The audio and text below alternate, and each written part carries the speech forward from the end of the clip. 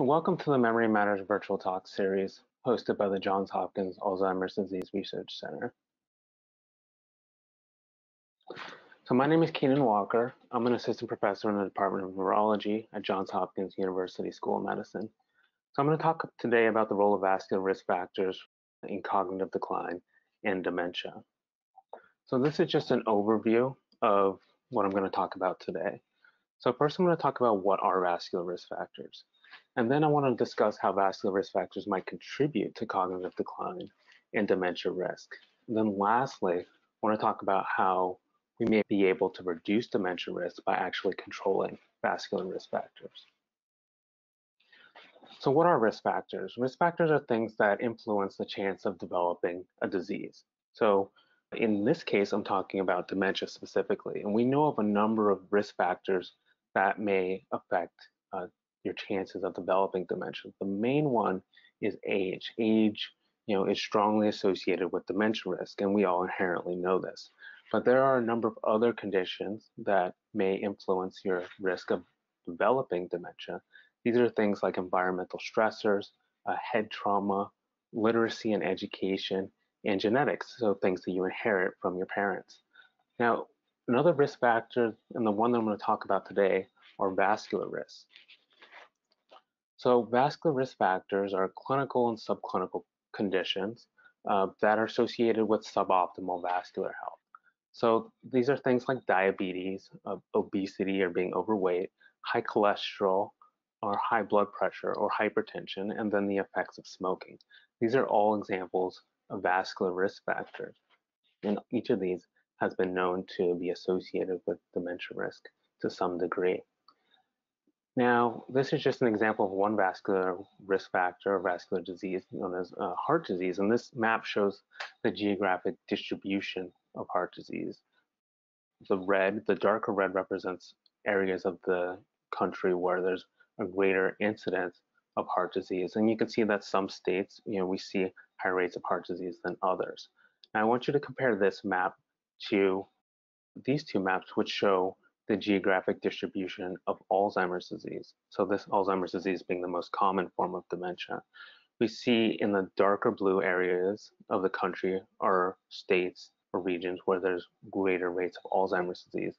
And the key here is that there's a strong degree of overlap between the regions of the country where we see high rates of heart disease and high rates of Alzheimer's disease.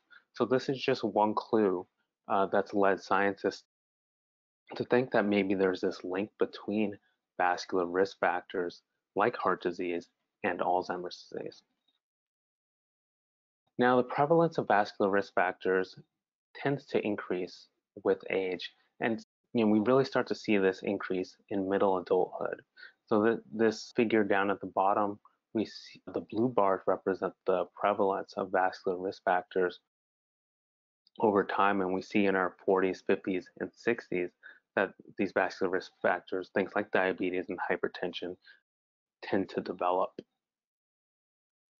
Now, vascular disease is known to combine with other forms of brain pathology or brain disease to ultimately increase our dementia risk later in life. And that's what this figure down here shows. The area in green shows the increasing vascular risk that begins in our 30s and 40s and 50s. And as you see in the pink and the blue regions of the figure, vascular disease combines with other forms of brain disease to ultimately increase our risk for developing dementia in our 70s, 80s, and 90s. Now, the one vascular risk factor that's received considerable attention in the scientific literature is high blood pressure or hypertension. So high blood pressure, particularly when it occurs during middle adulthood, has been associated with greater risk for developing dementia in later life. So one of my colleagues, Dr. Rebecca Gottesman, actually published a study recently where she looked at 15,000 individuals and found that those who had hypertension or high blood pressure during middle adulthood, they were about 40% more likely to develop dementia in later life. She looked over a 25-year follow-up period for this. So in this case, hypertension was defined as having a systolic blood pressure above 140 or a diastolic blood pressure above 90. or being reliant on hypertensive medication. You'll see in the table over on the left that she also found that pre-hypertension, blood pressure of 120 over 80 or higher, was also associated with the increased risk for dementia, but this was to a lesser degree. So a number of studies have also shown something very similar. And at this point, the scientific community agrees that high blood pressure during middle adulthood tends to be associated with increased dementia risk in later life.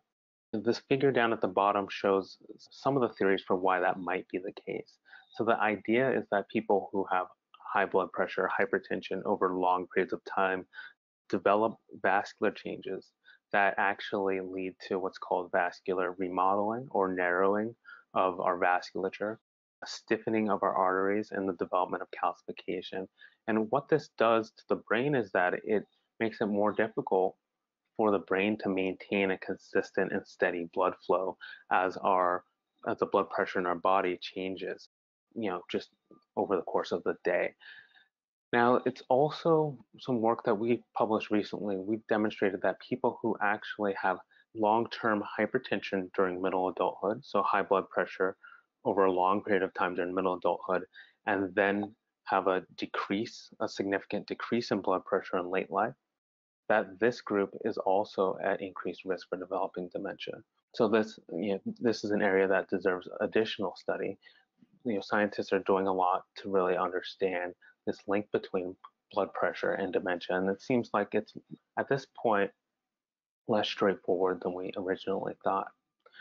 Now, another area that's been investigated pretty considerably is diabetes, and diabetes' potential role in dementia risk. Some of the work from the group that I work with has published findings showing that having diabetes in middle adulthood is actually associated with about a 77% increase in your risk for developing dementia over a 25-year period. Put another way, diabetes in middle adulthood almost doubles your chances of developing dementia in later life. Now, other studies have shown that the extent of the diabetes severity is actually associated with dementia risk. And this is actually good news for those with diabetes. So, diabetes severity as measured by glycemic control, so glucose level or hemoglobin A1C, seems to be the thing that is associated with risk of developing dementia. So if you do have diabetes, controlling blood sugar, lowering hemoglobin A1C levels, that seems to reduce your risk for developing dementia. It's also been demonstrated that diabetes that begins during later life doesn't seem to be associated with the risk of developing dementia. Now I want to talk briefly about obesity because a number of studies have shown that obesity does have some relevance to later life dementia risk. So central obesity specifically, when it occurs during midlife, has been associated with an increased risk for dementia. So what is central obesity? Well, central obesity is represented by this apple shape here. Essentially means that one has this deposition of fat tissue around the stomach, around the abdomen area. So this central obesity tends to be strongly associated with dementia risk, and that's in contrast to what we see with individuals who have fat deposited around the hips, so represented by this pear shape here. This pear-shaped type of obesity doesn't seem to be associated strongly with dementia risk. Now, this figure on the left, what it conveys is that individuals with the highest levels of central obesity, they tend to have over double the risk of developing dementia in later life than those with the lowest levels of central obesity. So overall, central obesity that occurs during midlife seems to be strongly associated with dementia risk, but obesity that occurs during late life does not appear to be a risk factor for dementia. In fact, individuals who are underweight or individuals who are frail in older adulthood, they tend to be at greater risk for developing dementia. So we have this interesting paradox where in middle adulthood, central obesity seems to be strongly associated with dementia risk, but in later life, being underweight seems to be associated strongly with dementia risk. So I've shown you a number of examples of how vascular risk factors have been associated with an increased risk for developing dementia. And that begs the next question of whether controlling for these risk factors can actually help people reduce dementia risk altogether. So this figure shows that in 2018, there were about 100 different drugs being tested to treat Alzheimer's disease. And of these, only about 5 were actually targeting vascular risk.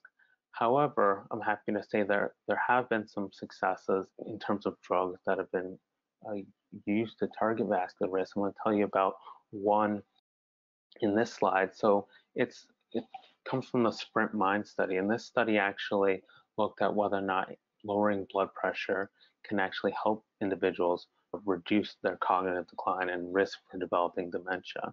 And so this study looked at individuals who were 50 and older who had hypertension. And what they found was that individuals who were randomized to the intensive blood pressure arm, and that is those who had their systolic blood pressure treated to a goal of below 120, they had better outcomes than the individuals who were randomized to the standard treatment arm, where their systolic blood pressure was treated to a goal of under 140.